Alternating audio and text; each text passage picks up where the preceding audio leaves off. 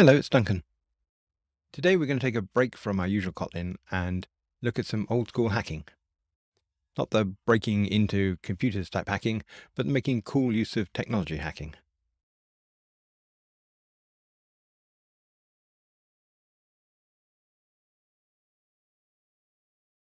So I'm taking this YouTube channel quite a bit more seriously, and that was a bumper.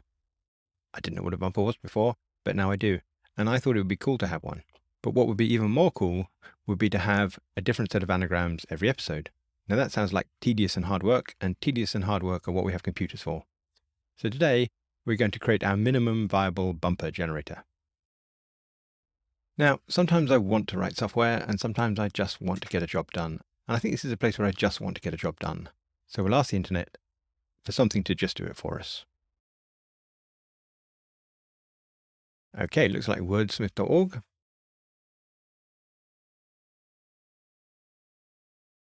Well, that works. And we can see from the header that there are more interesting ways of doing things. What about finding the actual anagrams? Let's have a look.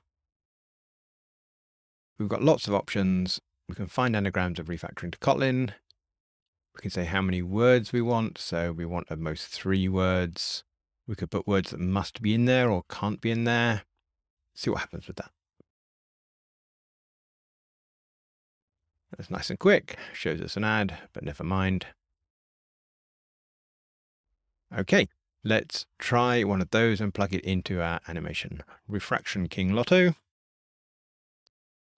We can specify the size. We might like some other font. And helpfully, we can say we'd like a GIF.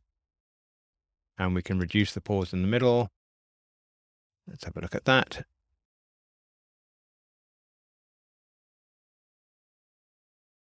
Okay, that's close enough, and we could save this thing to our desktop and use it as part of the video. So we have a 2-stage process. The first is generating the anagrams, and second is generating an animated GIF from them. And of those, the second bit is the hard bit, I think, for us. So what we'd like to do is do whatever this page does. So if we go back, we'd like to be able to get the GIF that is the result of submitting this form. That way we can generate some anagrams and plug them in rather than having to type them in and paste them and so on over here. So let's use the developer tools to work out what this page does. Come here and we can look at the network and then click the button. And right at the top here will be the post. Here we are. So clicking the button causes a post to this animation.cgi. And we can look at what went. So we sent some cookies and some things, but in particular, the request sent a payload with the data from the form. We can see it here. So it looks like we might be able to send that data off to the server and get back a GIF, which would be perfect for us. So let's write some Kotlin to try and do that. Before we do, you may be able to hear from my fans that Firefox hates animated GIFs. So maybe we'll just have a little hack at getting rid of this. We can inspect and take out that GIF. Ah, that's better. Right, back to the network. And now let's bring up IntelliJ and create a new project. So we'll call this bumper generator. We'll do Kotlin, we'll use Gradle, we'll use Kotlin DSL, we'll use Java 15. Advanced settings, we'll just say that's com, one-eyed man. Okay, let's let that create a project. And now that it has, for these sort of things, I tend to just work in tests. So we'll create ourselves a new test because it's an easy way to run code. So we'll call this bumper tests. Now, somewhere to run the code. And just check that can run. Good. Now Java comes with a built-in HTTP client. It's a little bit weird, but let's see if we can work out how to use it. I think we've got a client, and if we're lucky, we'll have HTTP client. Okay. Can we build one of those? No, because it's an abstract class. Is there a builder for it? No. Is there a static method? Ah, there is. So we can say we want a new HTTP client. Good. Now we want to make a request. Is there an HTTP request? There is. We can have a new builder on a URI. And what's the URI we want? Well, it's a URI create on the place we were going to post to. So let's go and look at that. And that is this URL. So we'll copy that, go back here and put that there. Now we want this to be a post, and there's a post method, and that posts to a something, body publisher, body publishers dot of string, splendid, and we could put our body in here. Don't have a body, let's just get one, body equals, and we can go over here and say copy post data. Put that in there. Now, what about headers? The server will use headers to interpret this post, so we'll add some of those as well. Header. Back to Firefox again, and we'll look at the request headers. So we've got a bunch of accept, content type. That looks significant. Got some cookies. If we're lucky, we'll just get away with content type. So let's copy that. Go back here and put it in here. And it's a type and a value. Okay. Armed with a request, we should be able to say that our response is ask the client to send a request. And we need to know how to handle the body when it comes back. So body handlers of string, so that'll convert it to a string for us. Don't know why this isn't happy. Because we're still a builder, so we've got to say dot build. And now let's just print our response and see what we get out of it. Run that.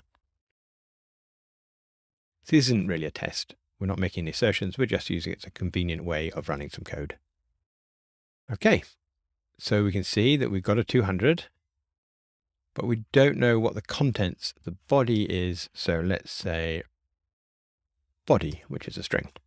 Run that again. And here now is a body. What I think I'm going to do now is take that and put it into a code editor so we can see it. So let's take this here and create a new HTML file.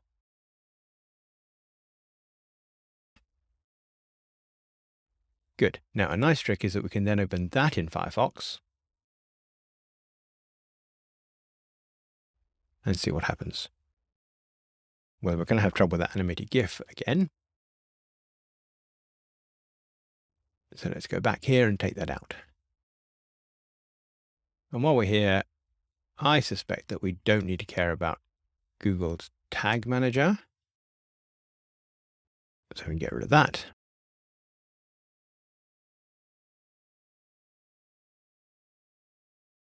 And we don't need to care about ad serving.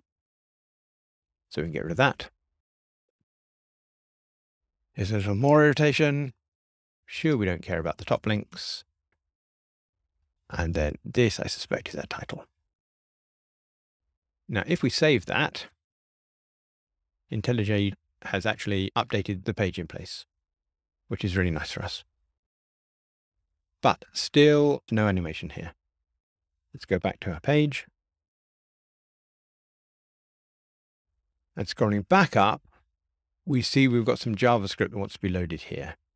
And we don't have that. So let's go and pull that off of the website rather than trying to load it from our own local. So the path will be that. So I think if we went back here and put that path in here, then they might be loaded from the right place. Oh, and there we go.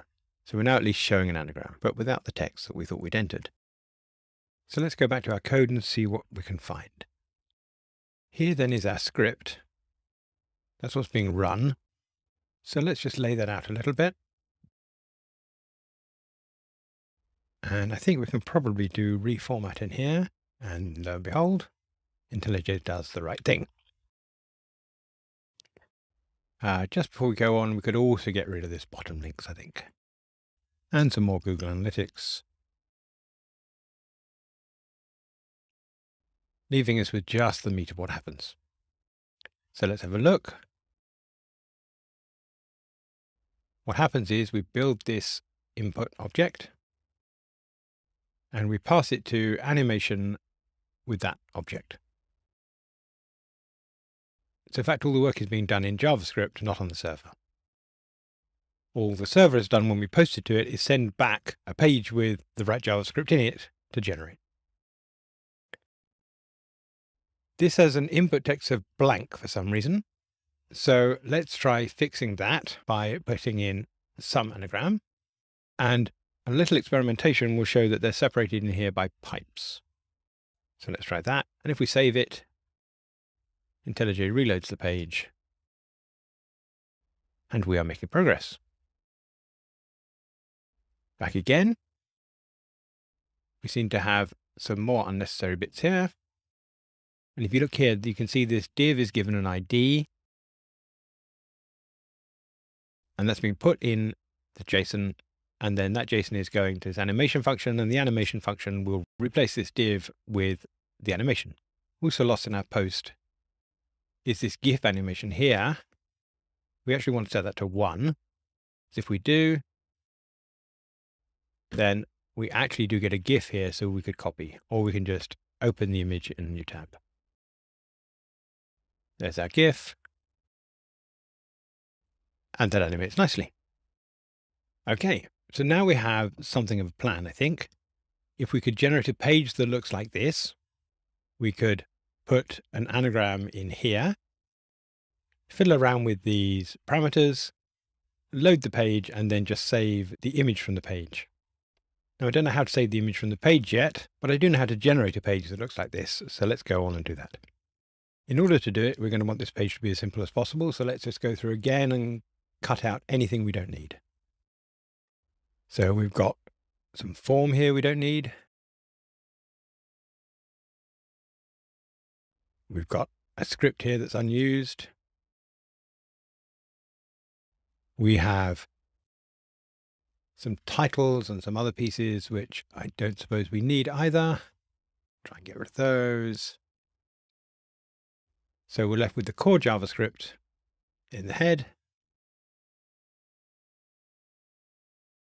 Body that we don't care about, simplify as far as we can. A P that we don't need. Don't suppose we even need the block quote.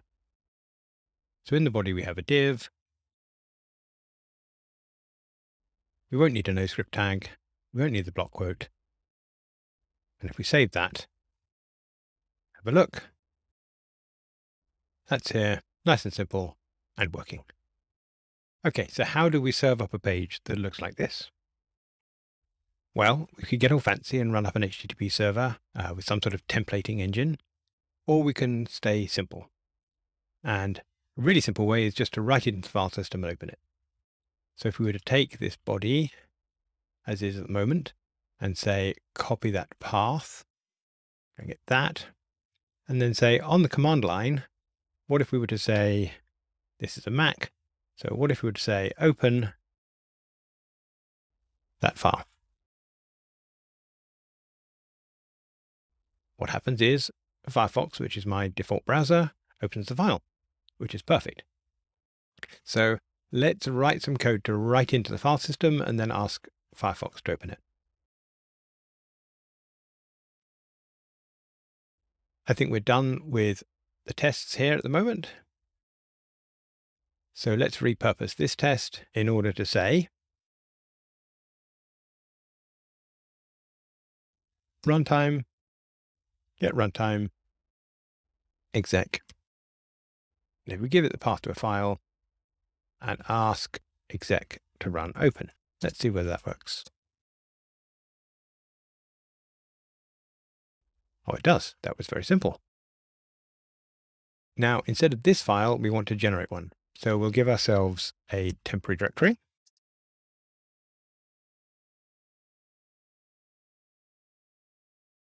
We'll just say this is bumper. Now we'll give ourselves a body as a triple quoted string so that we can take the contents of this HTML and put it straight in there. Now we'll write that into our temp dir.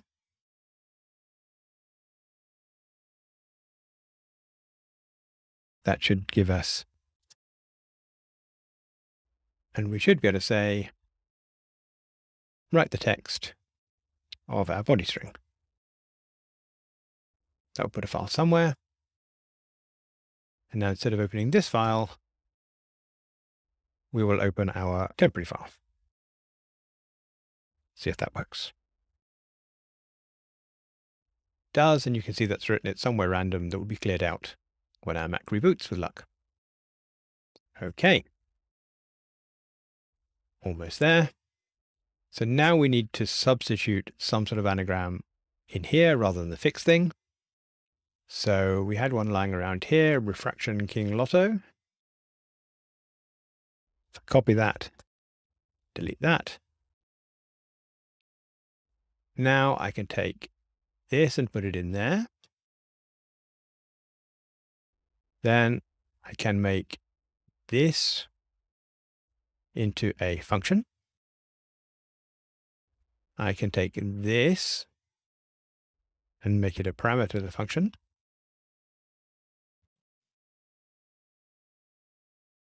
And that then is passed in up there. So this can be our anagram. Test that.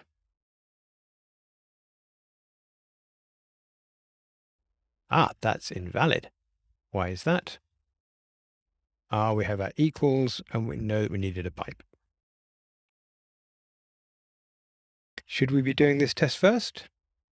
Maybe for the practice, but for one-offs like this, we're programmers, and I think getting it working is good enough. There's a nice little trick we can play with IntelliJ here, which is to tell it that this string contains HTML. So I can say this is HTML, and it will offer to annotate. There we go. And now we can reformat in here. We can edit whatever we want to do, and it is HTML aware inside the editor. We might, for example, want to change this to be 640 by 360. Let's test that. That will be slower. But there it is. Now I can just extract a function which takes the anagram and opens the browser.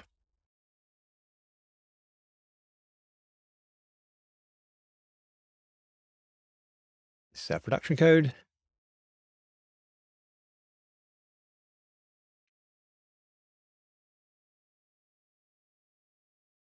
And obviously, if I wanted to, I could write a program that just took this string from the command line and called this function. I'm a programmer, and it's easy enough to run this thing up in IntelliJ and edit it, and super easy to edit any of the other parameters I want here. So change the font, change the size, test the steps, and so on. So I think I'm going to leave this as it is and just run up IntelliJ every time I need it. Obviously, also at some point, I'm going to want to wire this up to an actual anagram generator, but for now, I'm happy to look those up on a website and paste them into this program. So there we have it, probably the minimum viable anagram generator, or at least anagram renderer. I hope you enjoyed this. If you did, then the point of this code was to give the channel a little identity, and that's all about getting subscribers. So what you could do for me is to subscribe, because if you subscribe, then YouTube will know people are liking this content and serve it to more people. Thank you very much for watching.